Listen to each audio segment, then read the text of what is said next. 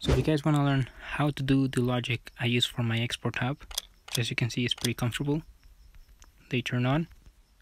Make sure to stick around, perhaps leave a like and subscribe, because I might be doing schematics so that you can make this way easier.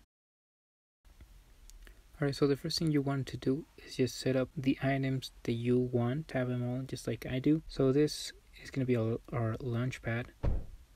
We need a logic processor, a microprocessor, memory cell, and a switch. The first thing you want to do, we're going to do the easy one first. We're going to select all of these switches. So we're going to add a simple jump. We're going to add a sensor. So we're going to set it here to enabled in switch 1.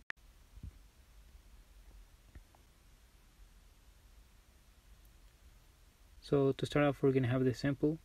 We want to know if the switch number 1 is enabled, and if it is, we're going to jump to a simple wait. Now these are going to be 20 seconds because that's the time a launch pad takes or needs. Next up, we're going to go here, and after that we want to actually control these switches. So switch 2 is going to 0, switch 3, and so on, all the way to the amount of switches you have for your material. Once you put all your switches, we're going to add a simple wait. Now this is probably not necessary, I just add that just in case. And now switch 1, which is our main switch, of course. Now we're going to do probably the most tedious part of this, which is actually the logic itself. First off, we're going to connect these two and all the switches. So we're going to start this one pretty similar to the other ones. We want to know if the switch is on, the main switch is on, and we have a jump here. If the switch is equal to false or that is off, we're going to do the next step. So we're going to end here. Now you guys have to be careful with this one. It's going to be a little time consuming, but we need to know. We're going to name this one copper, and again enabled. Now this one's going to be the switch number 2,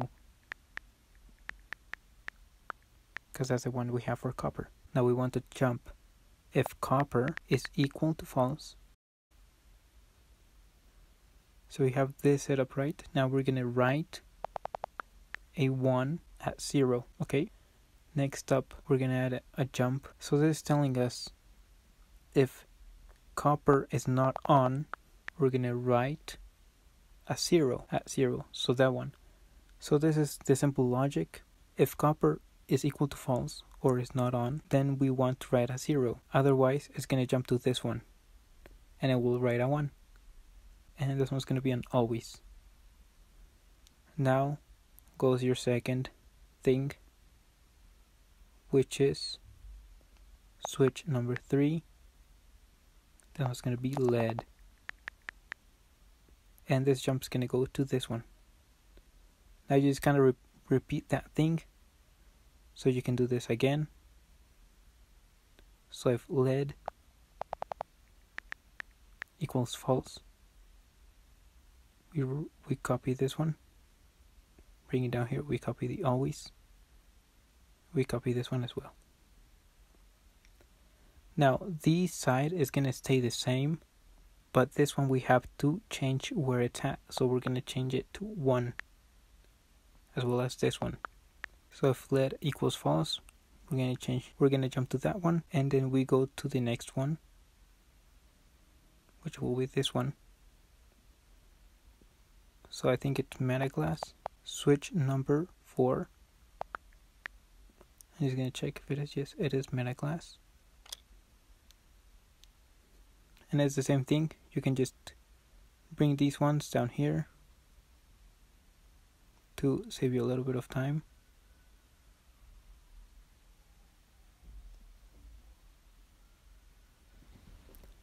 And just remove these. So if metaglass equals to false, we're going to jump to this one. This one's gonna go at 2. So it's gonna be the second line, right? The same memory cell, 1 or a 0, depending what case it is, but at the same line. So it's gonna overwrite each other. So we're either gonna have a 0 or a 1, you know what I mean? So you just repeat this all the way until you finish. So this should be the end product, as you can see here. If you want, you can check. So if copper is false or off, we write a 0. And if this jump doesn't work, we write a 1 and then jump to the next one. So now you have basically binary in this memory cell. So the way I send my data through my map is just hyperprocessors, because they have bigger range. So what we're going to do with this one is just simply link it up. So you might have another memory cell like right here. You have to link that one as well. This is really simple. We're just going to add a bunch of read. So read copper, because it's at 0, lead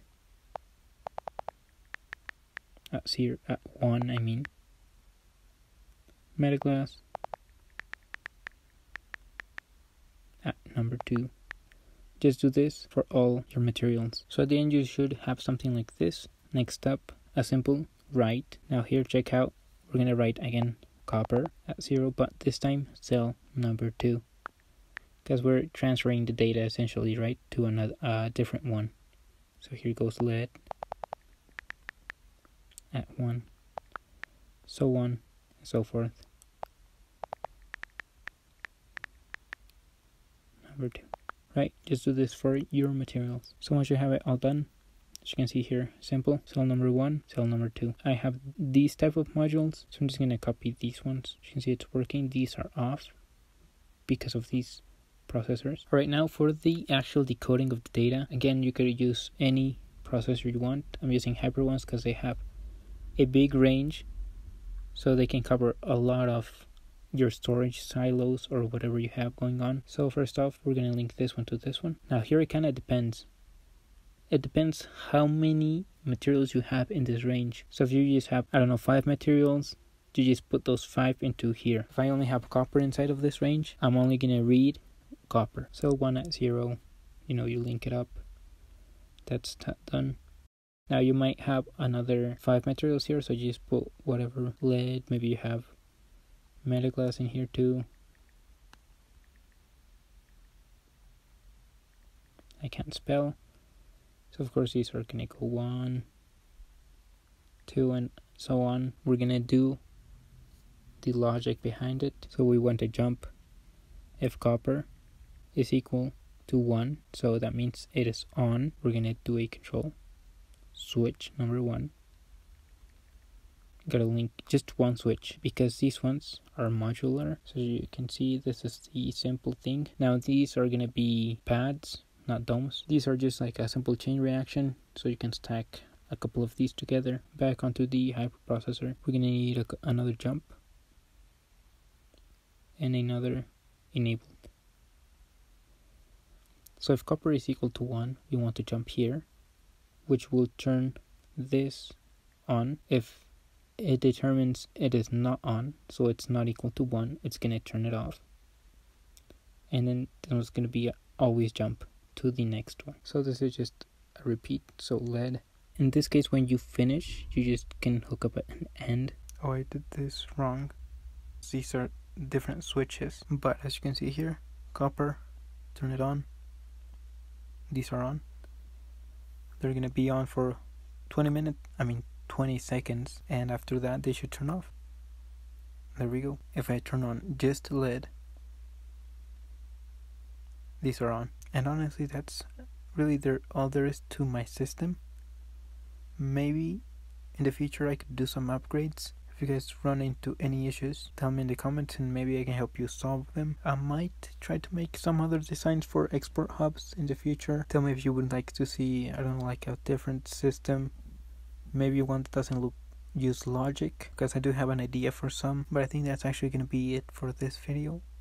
I hope you guys have enjoyed, have learned something. This gives you a bit of idea for some logic applications, and I will see you guys in the next video. Goodbye.